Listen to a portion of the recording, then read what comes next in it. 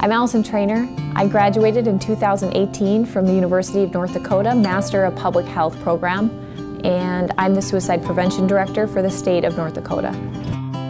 Right out of college, I worked for Lake Region Human Service Center, and I was responsible at all hours of the day or night for doing suicide risk assessments. But when it came to managing a program, grant management, contract management, policy analysis, I had very limited formal training or experience.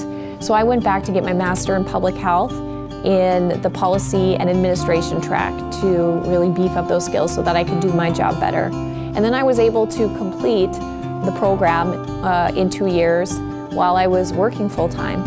As a state director, I was also on the road a lot, in hotel rooms. I was at conferences providing training, and my professors were very understanding of that. There were times I'd be in the back seat of the state fleet attending class, or at one point I was in Washington, D.C., and I would be riding in the back seat of a vehicle attending class. And that was really cool that I could just participate fully no matter where I was or what I was doing for work.